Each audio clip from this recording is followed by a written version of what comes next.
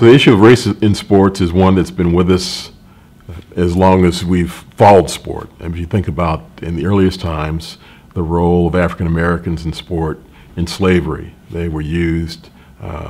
Many of you saw the movie Django. The kind of fights that the slaves were forced to be involved in was an earlier form of entertainment for those who had, in a sense, paid for the right to watch these battles.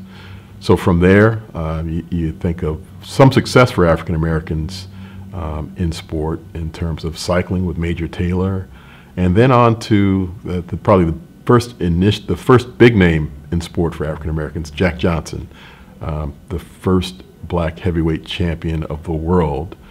But the racial controversies that followed him, those included race riots at some of his victories and as a result of some of his victories. So if you look back at that and you look at the issues of race over time, we have certainly come a long way. The idea that we have African American head coaches, the idea that we have Latinos owning teams, and the idea that we have players from around the globe playing in the professional sports league. So we've come quite a long way. I think that the biggest place to look to see when we've really made it is going to be the ownership box.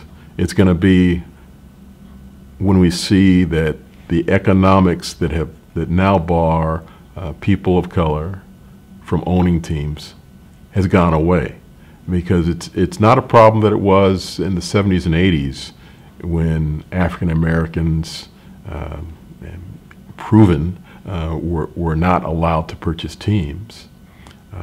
And these were at moments when you could buy a team for anywhere from $4 to $10 million. Now that teams cost nearly $1 billion, and if you look at the Dodgers, nearly $2.5 billion, the availability of owners of color that have that income level is slim, and those with the level of interest is just non-existent. So once that barrier is knocked down, and you can see it's much broader than just sport where that would have to happen, then there'll be true progress in sport in terms of issues related to race. But we've come a long way. There will be issues that raise their ugly head periodically. And we see this in Europe. I mean, people still throwing bananas at black players on the soccer pitch. So there's a lot that's still out there. We've got the major barrier in terms of ownership and smaller issues that we've got to deal with along the way.